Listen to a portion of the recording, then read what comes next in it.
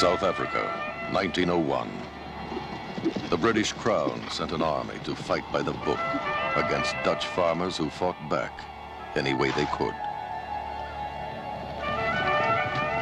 It's a new kind of war, George.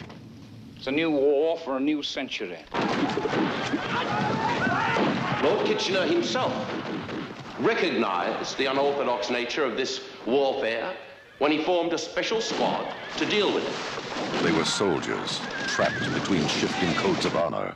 New orders from Kitchener. No prisoners. The gentleman's war is over. It's wrong, mate. You know it is. I just follow orders. Harry Harbord Morant, Lieutenant Bushveld Carbineers. They've been quite effective, sir. Very effective.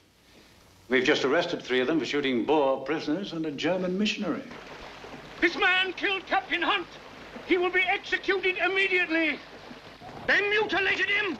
They mutilated him with knives while he was still alive.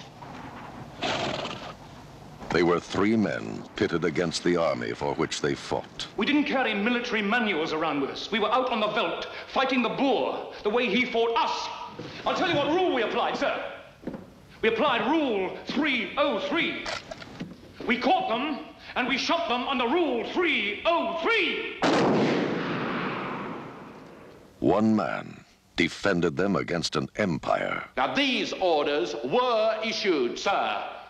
And soldiers like myself and these men here have had to carry them out, however damned reluctantly.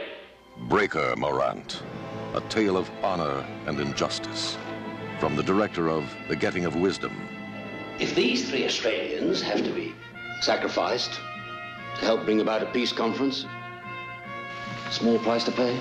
I quite agree, sir. Though I doubt the Australians share our enthusiasm. You're a liar! Order!